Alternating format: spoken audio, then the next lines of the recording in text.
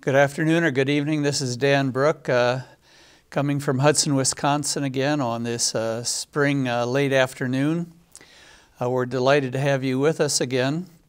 We have identified ourselves as different voices, shared visions, predominantly because the three people that we're going to be talking with again today, one comes from the Jewish tradition, one from the Muslim tradition, the other from the Christian tradition.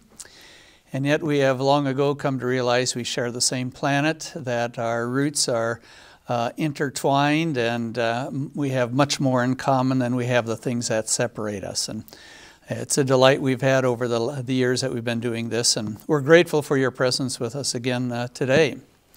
Our topic today is just a little bit different than the kind of topics we've covered in the past. Sort of the mentor of our program is a guy by the name of Dick Schager, and we were honestly sort of giving him a bad time a little bit ago because he has suggested for the last 6 months or so that we do a program on Epiphany.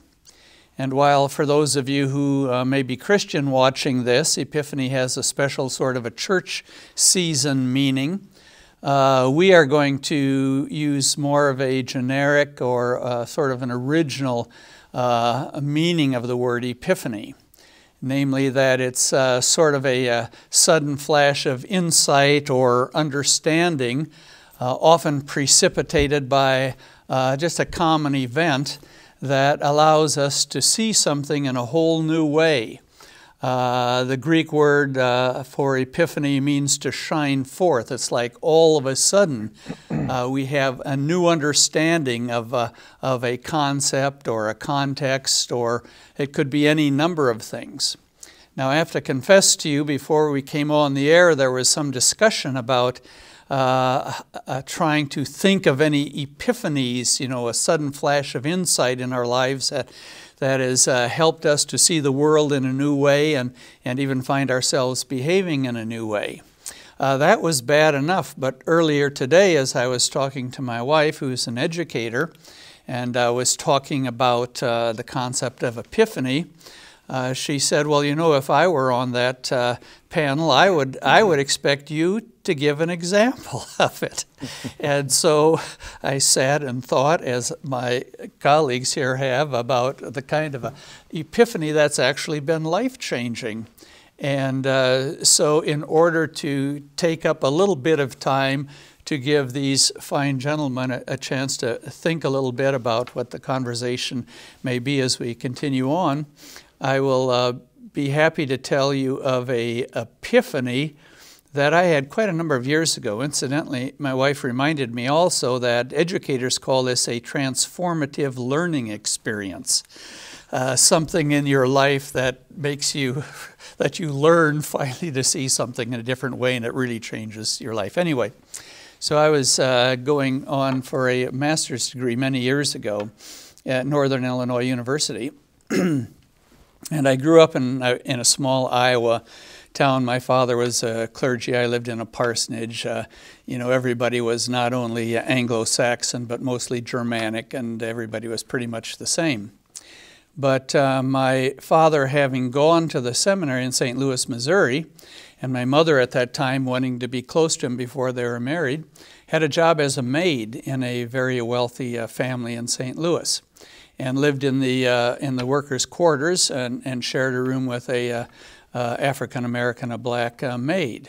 And so she was always a good mother to us, trying to remind us that the color of our skin had nothing at all to do with the character of us.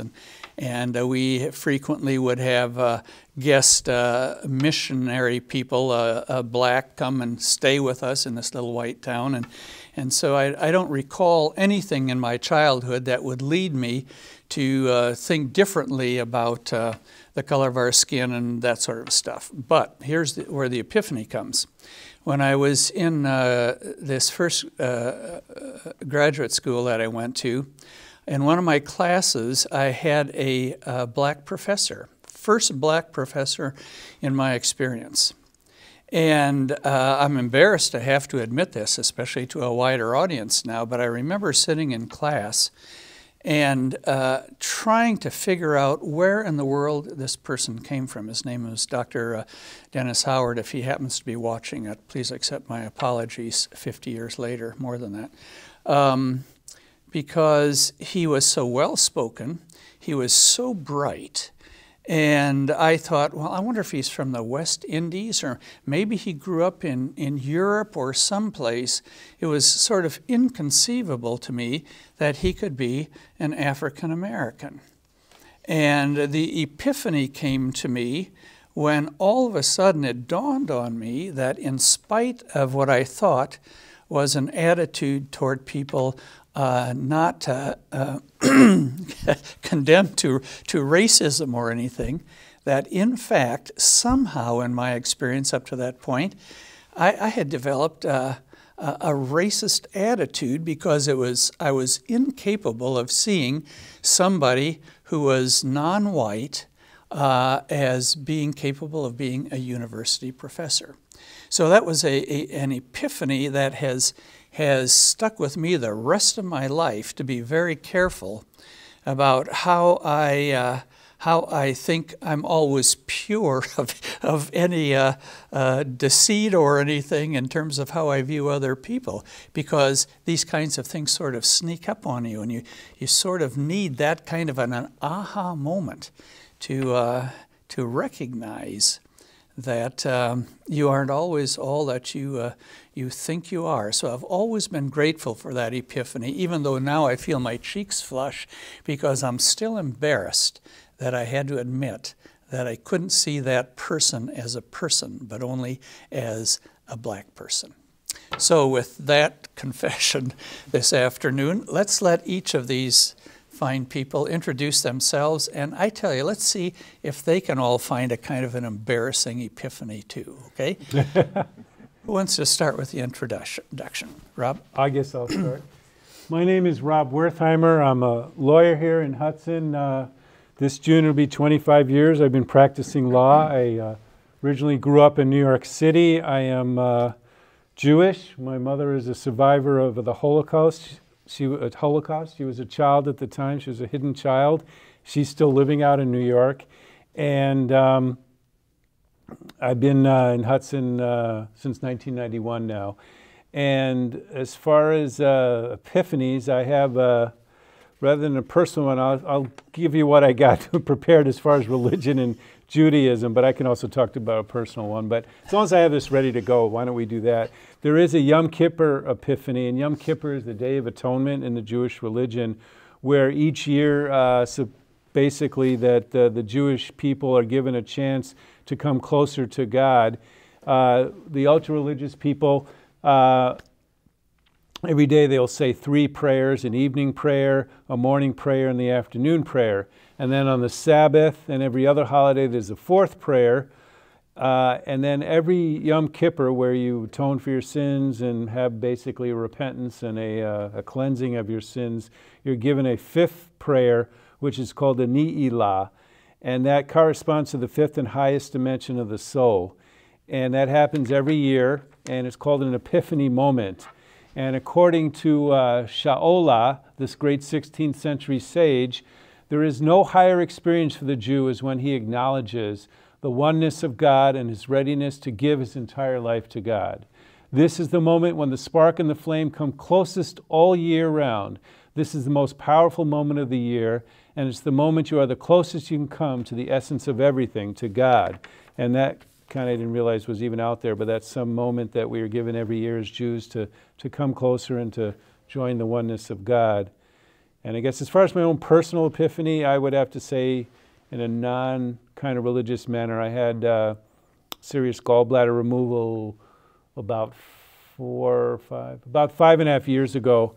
And it was a serious operation. It was almost an emergency, and I kind of just realized to kind of get my stuff together and to kind of not take for granted either the people around me, my family, and just how I was living my life. And that was really what you might call an aha moment for me, to understand that we all are given this limited time here on earth, and to make the best of it, and to really not take people and things for granted. So that was my personal moment. Thank you, Rob. Oscar? Thank you very much. I'm Özcan Kılıç, and I'm a marketing professor here at the University of Wisconsin-River Falls.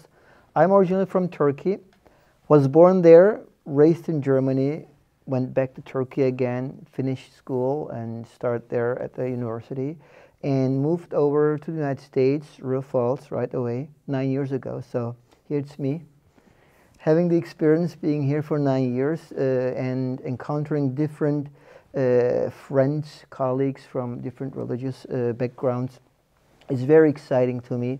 And there's, as you said, many moments for me that helped me to realize that I should appreciate what I have and actually appreciate the diversity I'm living in, because I believe that diversity makes this country and our lives richer. So that given Epiphany in Islam, I did some research. I'm an Islamic scholar, so but as far as I know, and I not know everything. So that given fact, in Quran it says that there's many ayats, there's many ways you can recognize and understand that there is a God, and we only have to look around and observe things from that perspective.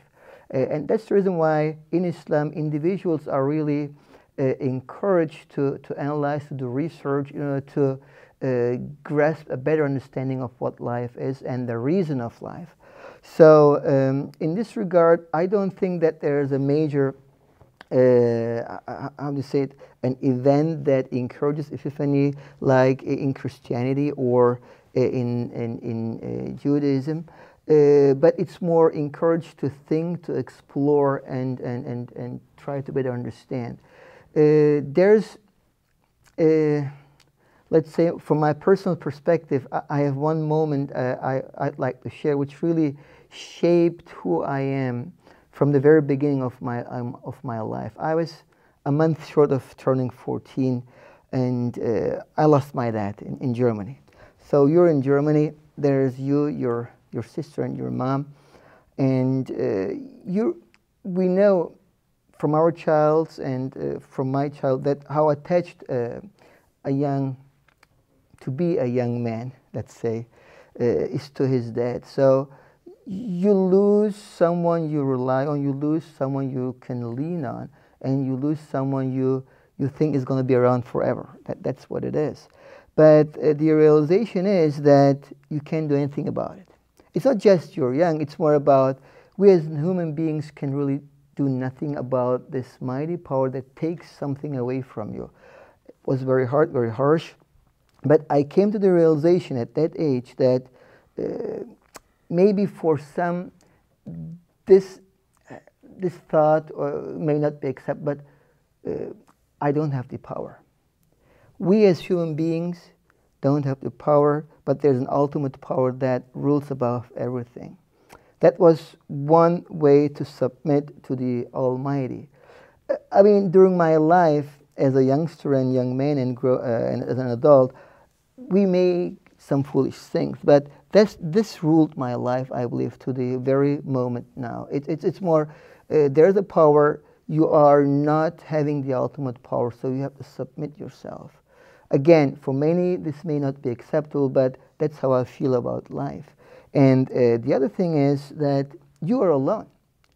And you shouldn't be relying on human beings because they can be taken away from you. So you're alone, you're by yourself, and you have to do the best what is under your powers and then rely on Him, the superpower.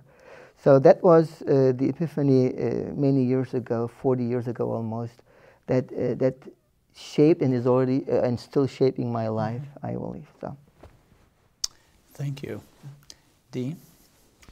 Yeah, it's an interesting conversation, an interesting one. My name's Dean Simpson, Lutheran pastor in a little village about 10 miles from Hudson here in the little town of Roberts. I've been there over 17 years now. I've been thinking back to the epiphanies that have shaped my life, and I can remember all the way back to my middle school years at a church camp, sitting around the fire the last night, you know, and having this sort of realization somehow that God is real and that I should dedicate my life to God, not knowing what in the world that would mean.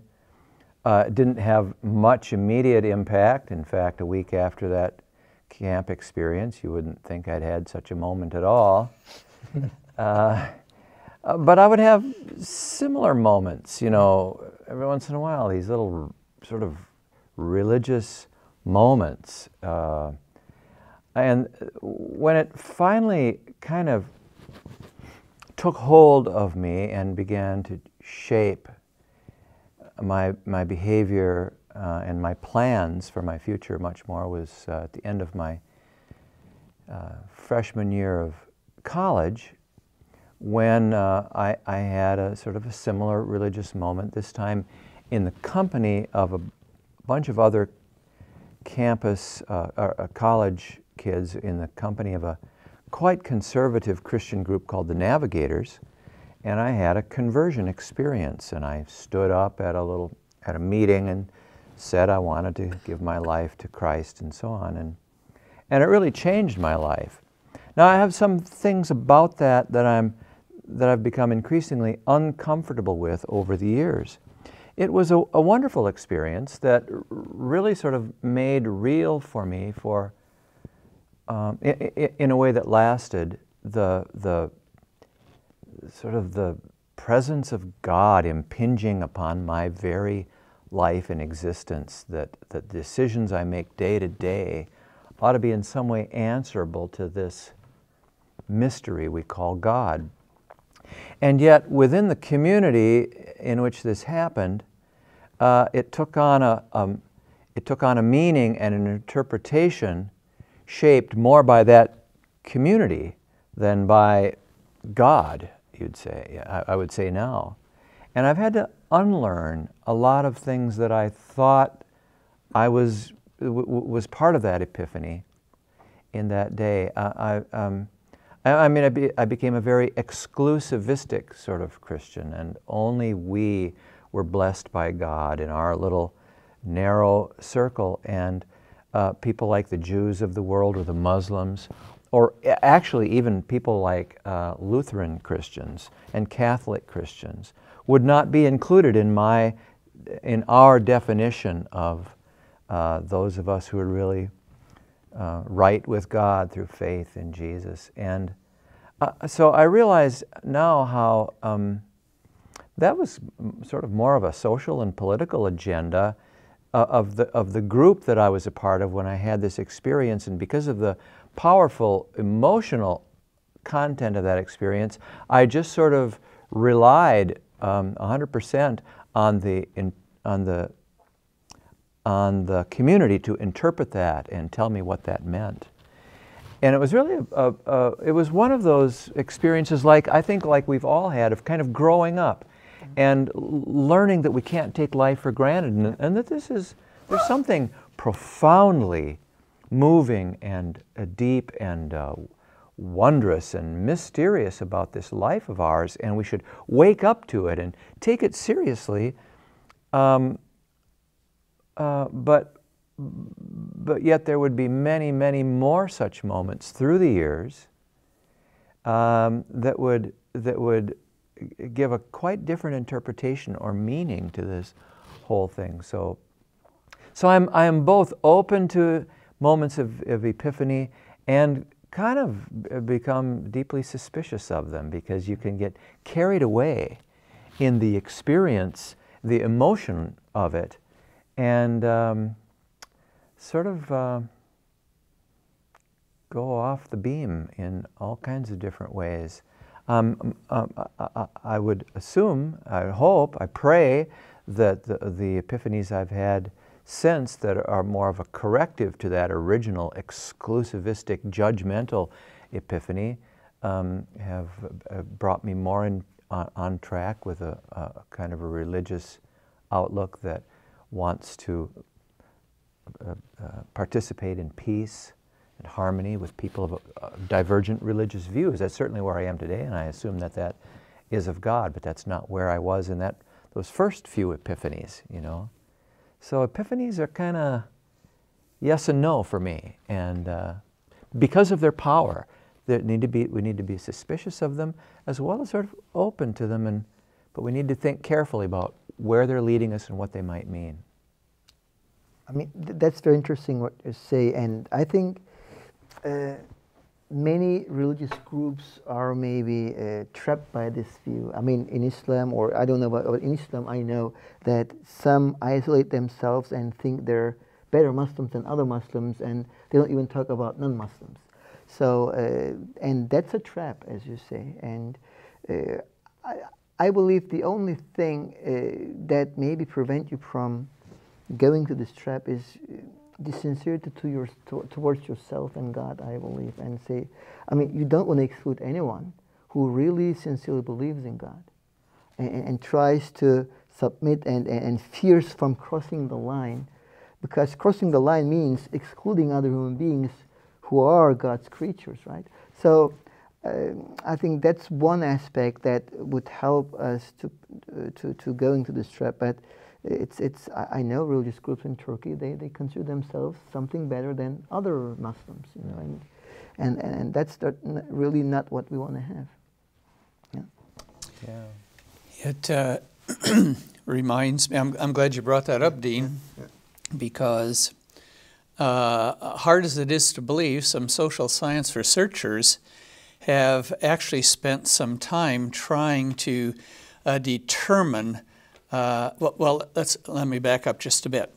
If we sort of make epiphany and intuition synonymous, and for the most part they are synonymous, and intuition is defined as any flash of insight, real or mistaken, on which we base a truth and understand that, you know, there are various sources of truth, ways we arrive at truth. We tend to be empirical, scientific truth arrivers ourselves, but intuition has a long-standing reputation as a source of truth too. And so when that's been studied, what has been found out is about what you said, that about half the time it is, to some degree at least, truthful, and about half the time it's not. So you have to be fairly careful in terms of how much you rely on intuition or epiphany for a life-changing event. Is that basically what you were? Yeah, that sounds, I love to have that sort of, that social scientific approval or stamp of approval, whatever we call it, on my experience. It sort of lights that up and brings some perspective to it. Because in the moment, these flashes of insight seem so clear, so powerful, so divine. And then, you know, later you look back and think, whoa, wow, how could I have thought that? After some further experiences that shift your perspective. And so humility is always, you know, one of the greater virtues. We all ought to try to remember that. Yeah. There's one other thing. I don't mean to dominate here, so No, go Rob, right you can bust in any time, okay? Sure. There was a point, you know, one of the things we had talked about previous to this is trying to think of some precipitory events that were instrumental maybe in giving us these flashes of insight or these epiphanies. And one of my daughters, at a point in time when I was having some conflict with the church, sent me the greatest card I think I've ever received. And it was a picture of a brother or a monk running down the road with a flash of lightning about to strike him on his behind. And I opened the card, and inside it said, "People change most often, not because they see the light, but because they feel the heat." And that was an epiphany moment for me over the years. So the question is, sometimes these epiphany moments are, the light only follows after we feel the heat. Can you think of some examples in your own life where you've said, aha, but only because you were being squeezed in a situation where you had no choice but finally to face up to reality you didn't want to face up to before? It sounds like that was really a good question. Yes, it Yeah, was. that's a very good question. We don't want to trespass on one another. You know, it was a few years, not too many, 2 or 3 years after that conversion experience of mine in college, I became such an ardent Christian witness on, you know, parade routes and beaches and public settings and handing out tracts, and so sure that everybody needed to follow the way that I had found and so on. I had some conflict with my parents over that, my sisters and my friends, but I kept on with the encouragement of the community I was part of. And then I began to get to know some Native Americans on our campus. And they were having some trouble, and they were doing some public witness to some injustice. And I began to get to know them and learn from them their history and learn about them. And suddenly I found myself becoming very embarrassed about my Christian history, the tradition of which I was a part. And I tried to repudiate that, and yet I found I really couldn't honestly make a great separation. It really was me and mine who had committed such atrocious sins against, you know, Native American peoples, against Jewish peoples, against well, others as well. And so you begin to feel the heat of that sort of embarrassment. How was I blind to this? How was I unaware of this? How have I become part of something that is so proud and arrogant and almost, well, you know, self-assured, only to find out, my goodness, it's really a multicolored, checkered history. Why don't I know more? How did I miss this really important part of the story? How did I fail to be sort of humble and open to this? And you feel the heat of that. What you think is so true and clear doesn't really fit the facts, and you got to back up, and it's a painful sort of experience and a valuable one, and it's its own kind of epiphany. Though it doesn't occur in that momentary emotional sense, it is, I think, much more lasting. The things that sort of humble us, as your experience was, Dan, with the racist self-awareness and so on, and those are better moments of epiphany than the ones that make us proud and militant. I kind of had that type of experience too. About 8 years ago, I was going through getting divorced, and my work was suffering, and going through a very rough period, and kind of had lost my way spiritually also. And through the guidance of some really good people in my life who cared about me, I was able to kind of rise above it. And I mean, get over the emotional and the family part, and turn my life around career-wise, and just get everything back together. And it was a renewed spirituality and a renewed type of way of looking at life. And so there really was a lot of heat coming down, as you would say. And it did take that forced heat, so to speak, to really turn myself around, because I was not in a good place. And so through all that, and through a new faith in God, I was able to actually turn myself around. So I don't know if there was one specific day where I just realized, hey, things are turning around, but it was a process. And like I said, through the help of some really good people who were helpful and cared, I was able to do that. So that was my personal type of feeling the heat and getting better. Just today, I was just searching about today's topic, and I happened to hit a web page called Muslim Youth Musing. So I just got curious about it and got into its homepage, what the page was for. There were high school students, Muslim high school students, college students here in the United States and Canada, English speaking. And they were writing articles, essays about how they feel, how they believe, how they live, and how they interact with non-Muslims and within the Muslim community. I realized that myself as a college professor, how little I do to educate myself in my religion and other aspects of life. And I was embarrassed to reading what they were capable of writing.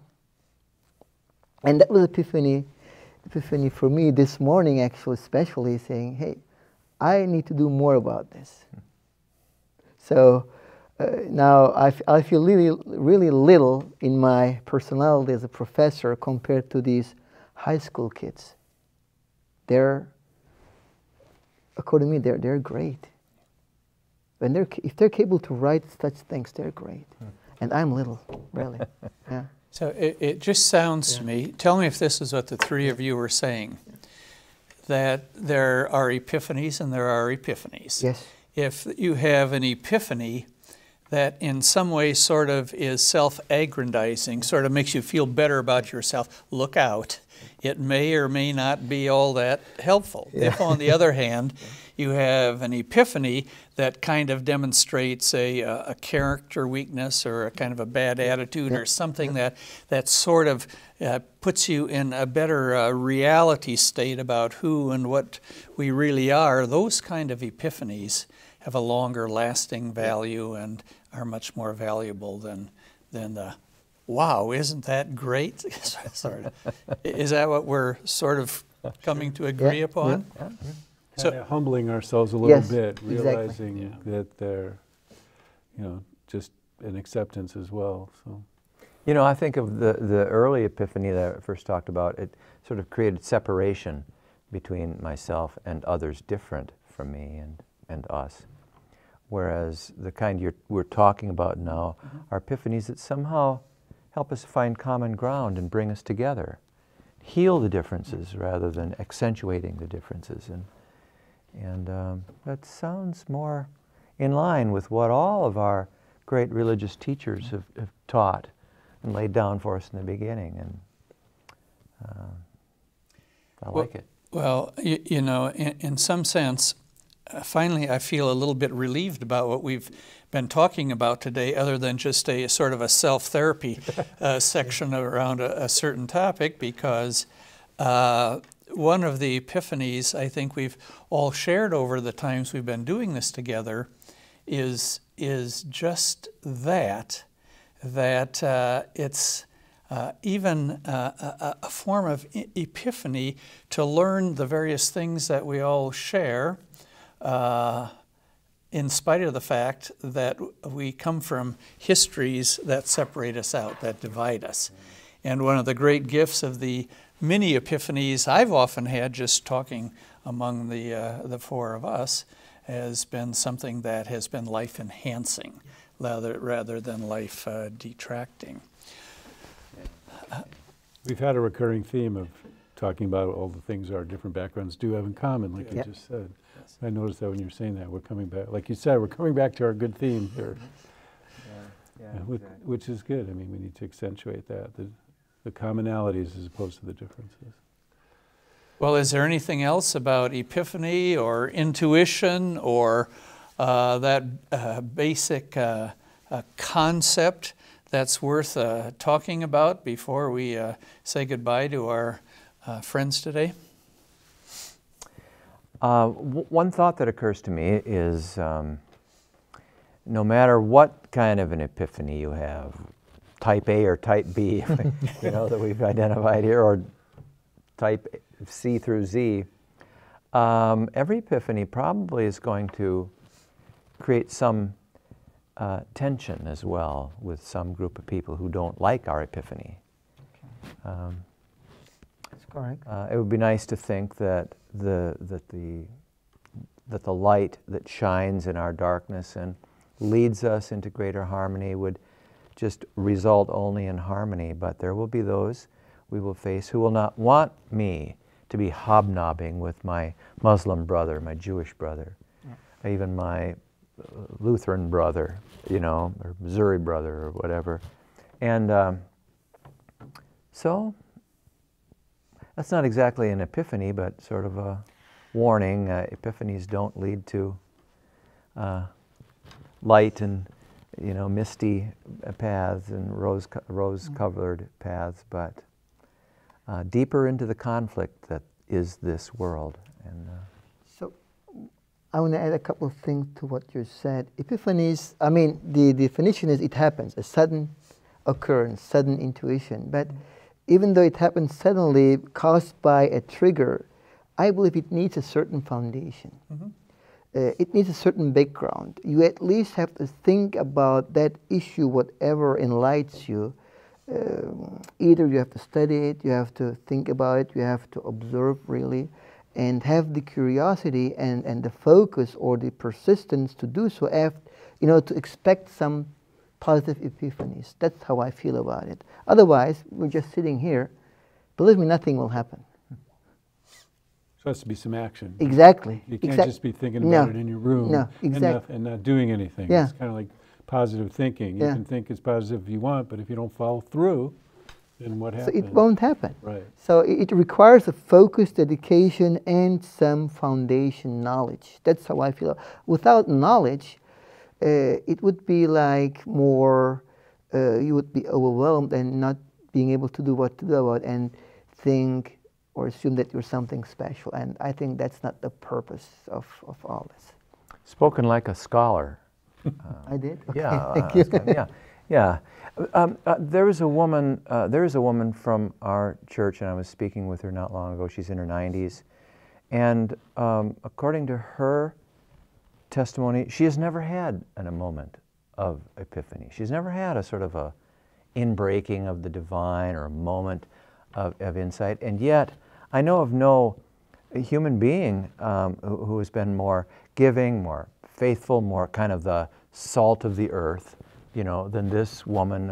Raised a farm woman and raised a family and been a member of her community and contributed as much as you could ever think any saintly person ever would.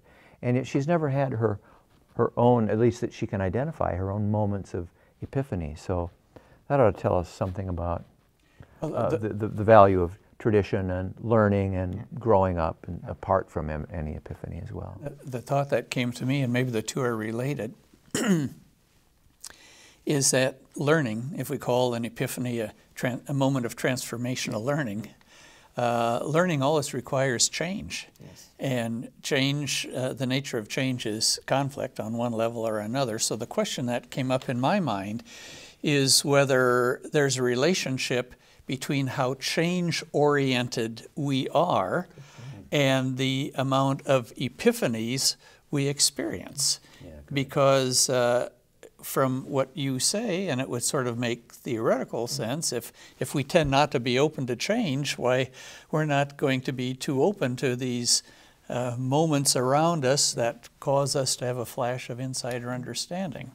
I thought you were going to say something a little different about that, Dan. I thought you might say the less we expect epiphany, the less we might experience it. Or that we might not even recognize it when it occurs, or just moments of learning or something. But in our area of, age of rapid change, we might be just sort of more ready for these sudden insights, like it's some big deal or something. I don't know.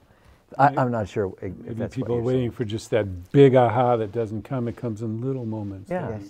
Kind of like you're saying you might miss. Yeah. And living the daily life and doing the right thing and helping others.